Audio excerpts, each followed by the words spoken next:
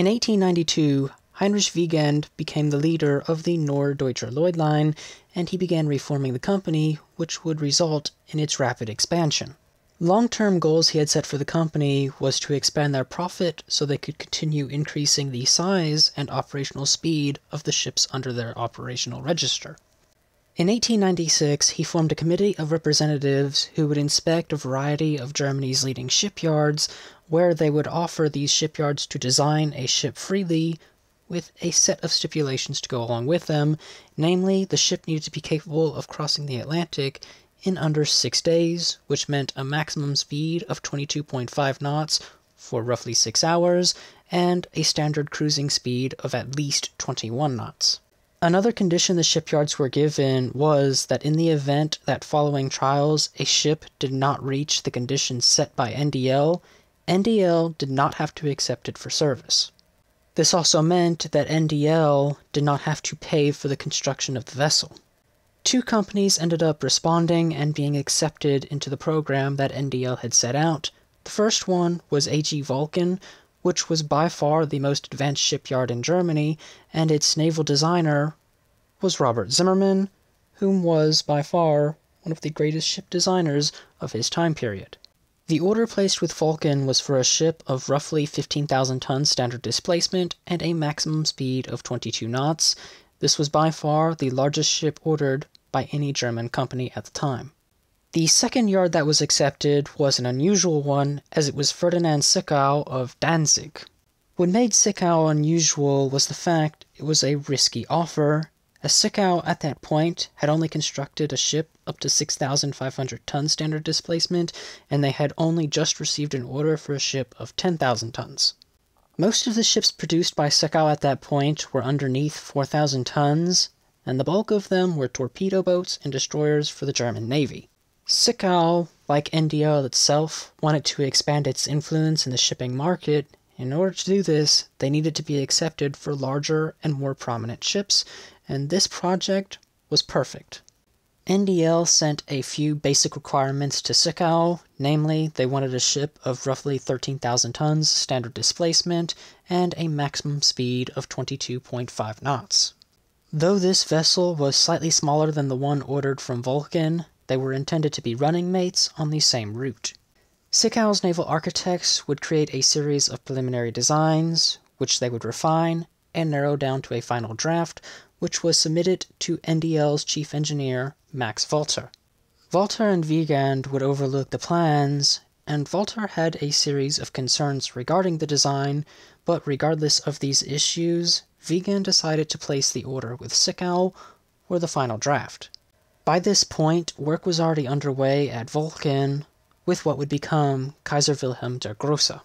The keel-laying date for this ship has been lost to history, but it was launched on the 5th of October 1897, christened Kaiser Friedrich.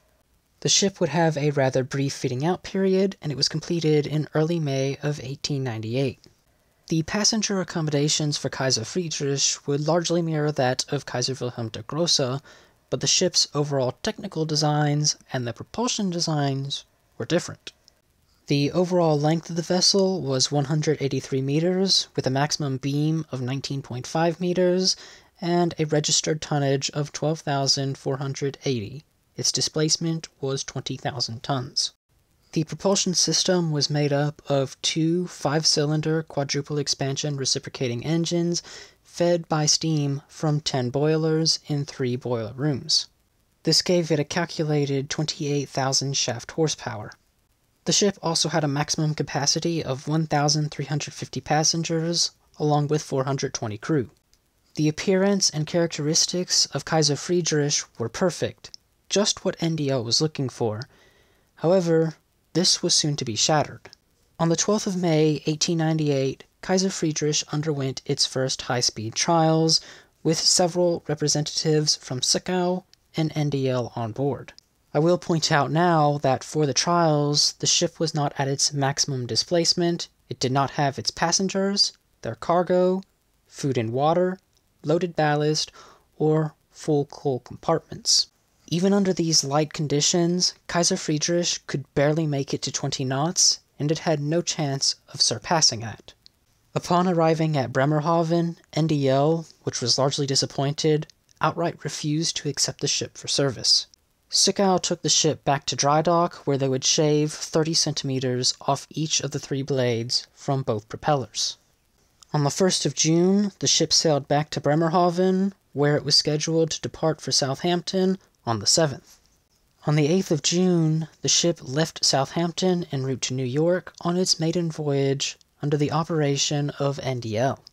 The maiden voyage was as terrible as NDL could have expected it to have gone. The ship ran into rough weather, which meant it had to run at lower operational speeds than it should have, and for a period of 20 hours during the voyage, the port engine ceased operation, and for a period of 11 hours, the starboard engine also ceased operation, though the 2 engines were not out of operation simultaneously, so it always had power during its voyage. The ship that was contracted to make the crossing in under 6 days took 7 days, 10 hours, and 15 minutes to complete it. The ship maintained an average speed of 17.7 knots. On the 25th of June, Kaiser Friedrich would return to Europe without passengers, and the voyage lasted 9 days, 2 hours, and 30 minutes, with an average speed of 15 knots due to a series of new mechanical problems. As a result of this terrible performance, the next 2 scheduled voyages were cancelled, and the ship was sent back to Sickow. It was found that the slide valves would jam, and the studs on the air pump brackets would disconnect and break, which would result in the engines overheating, which caused them to cease operation. Sickow would rectify these issues and make other minor adjustments in an attempt to increase the ship's overall operational speed.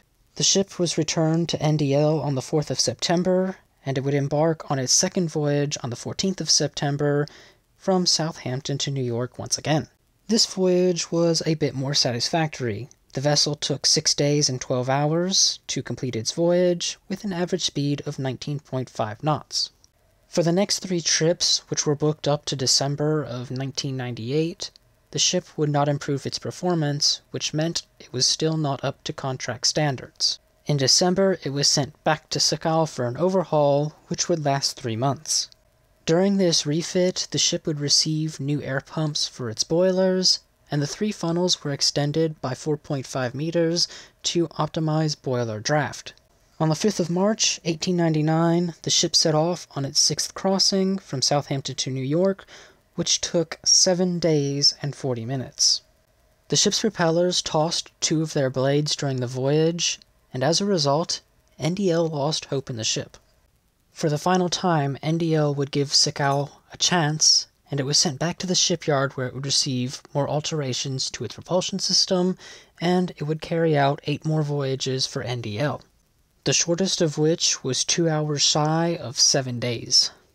On the 27th of June, 1899, NDL was done waiting for Sickow to correct Kaiser Friedrich's issues, and they officially sent it back to the shipyard for the final time.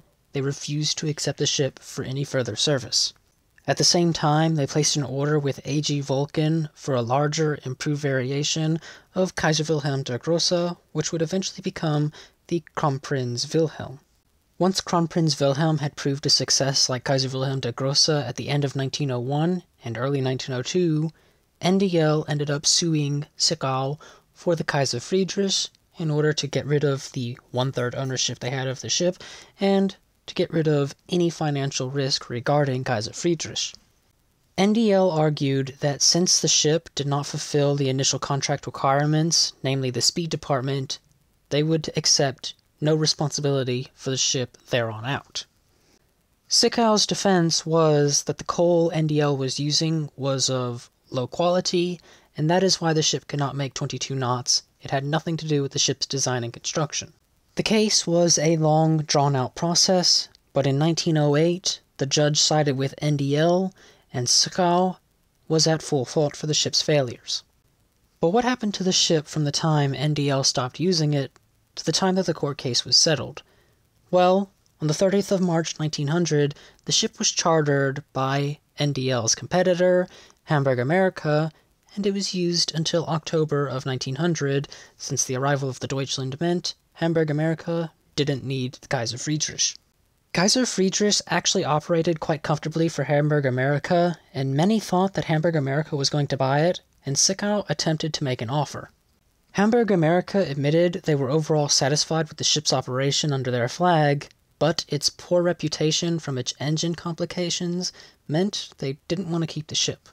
Kaiser Friedrich's image also wasn't helped by the arrival of Deutschland, since Deutschland itself also had a series of propulsion system issues, and having two premier liners with troubled engines was a terrible look for the company. So in October of 1900, it was sent back to Zwickau, and it would remain there for 12 years laid up. On the 1st of May 1912, France purchased the ship for 4 million francs, and it would operate for them until it sank in World War I. But that is a story for another day. So, if you have learned something new in this video, why not leave a like and a comment down below, and have a wonderful day.